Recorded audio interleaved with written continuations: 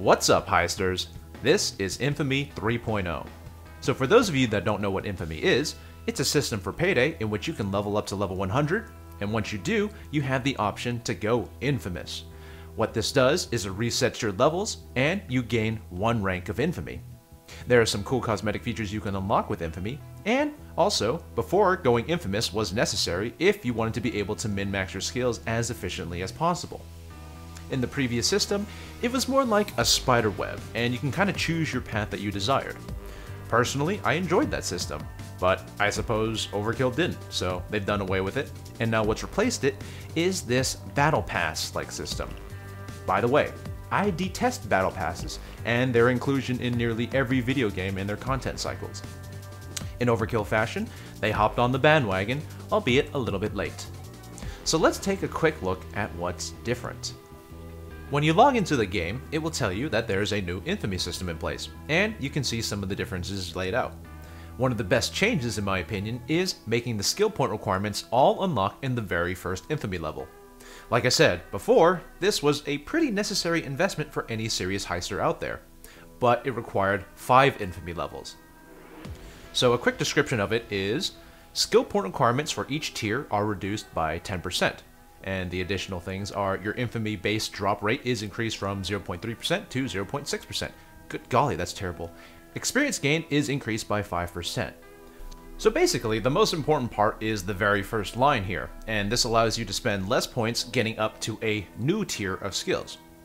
After that, you can see that the reward system is very much like a battle pass. Unlock 1 tier of Infamy, and you'll unlock 1 tier of rewards. Since I have reached Infamy 25, you can see how all of the previous masks and EXP rewards are retroactively unlocked for me.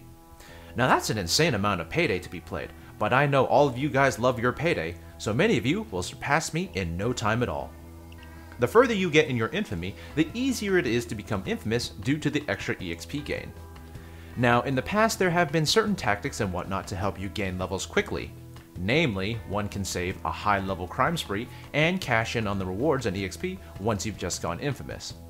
Most of the time, this bypasses most of the grind needed to reach the next level. Unfortunately, it seems that Overkill did not like this and decided to place a restriction on going infamous. If you have an active crime spree available, you will not be able to go infamous. Sorry guys, you'll have to find some new meta leveling strats. Now, what about people like me that have already reached max Infamy rank in Infamy 2.0? Well, they've added some new rewards that you can get, up to rank 65.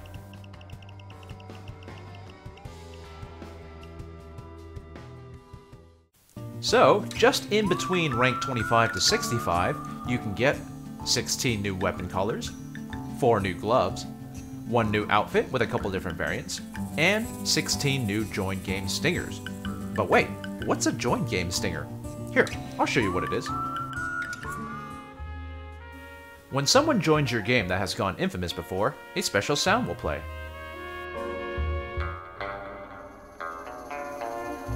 Now, ignore that actual sound, my game is modded and I use the Mysterious Stranger from Fallout as my sound, but you get the idea. When someone joins your game, you get a neat little sound that flexes your E-Peen. To access this, just select the Join Stinger option in your inventory menu.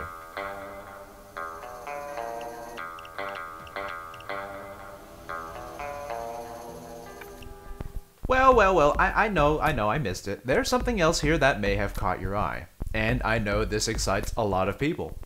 Overkill went ahead and added 500 Infamy rank. Wow, that's a lot of levels. I mean, I thought 25 Infamy ranks was a lot, but I'm sure there are a lot of hardcore heisters out there that'll relish the challenge. Oh, and the best part is, I've seen some people in pubs already with max Infamy. What a sense of pride and accomplishment. So there's one last important thing that we should talk about Infamy changes and how they work with skill sets. This is taken from the Overkill update page, and I'll read it to you here. So with this update, we also made a slight change to how going infamous works. Every time you go infamous, your first skill set, with set 1 as its default name, will be reset. All the other skill sets will be suspended. And that means that they will keep all their skills, but they will be unavailable to you until you acquire the skill points equal to that being used in the set. You can also choose to reset a suspended skill set before you have enough points.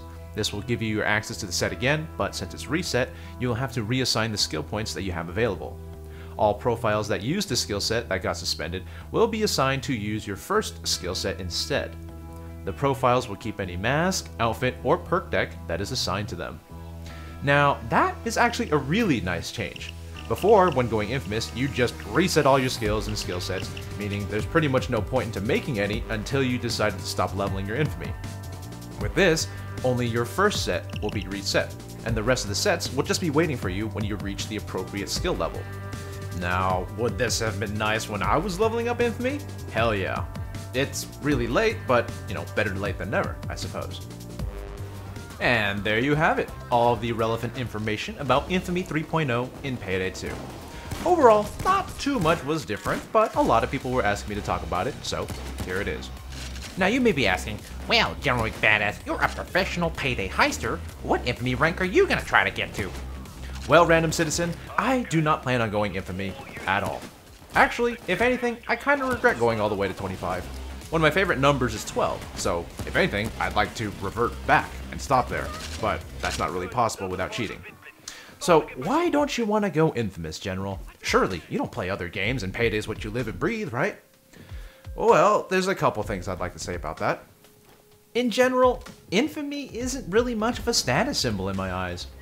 Some games have some really cool stuff for people that do, well, cool things.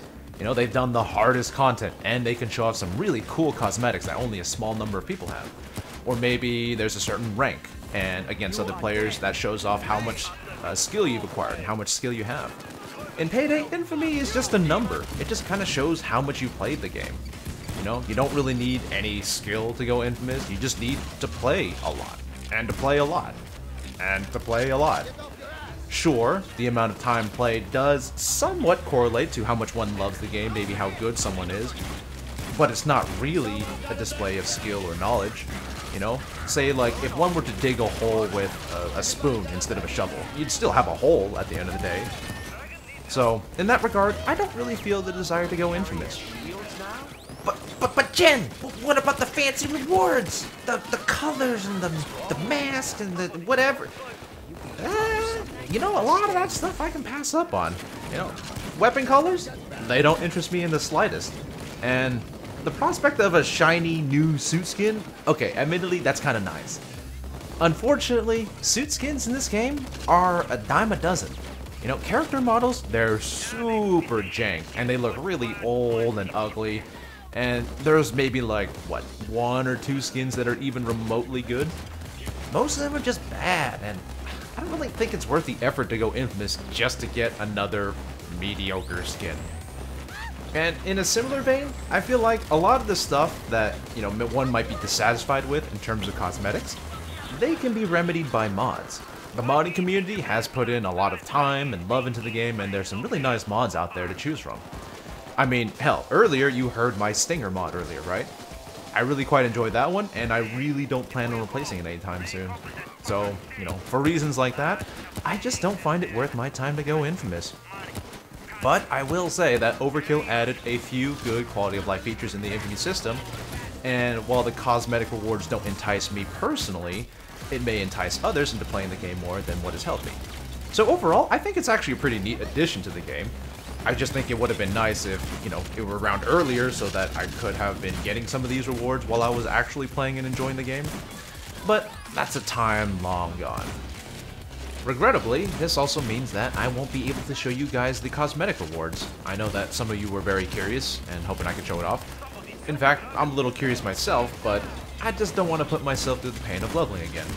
I've played this game fairly infrequently now, and when I get on, I really appreciate having all of my skills and weapons being available right at the start. I feel like, in general, my negativity about Infamy is also in part due to how Infamy has been treated in general regarding this game.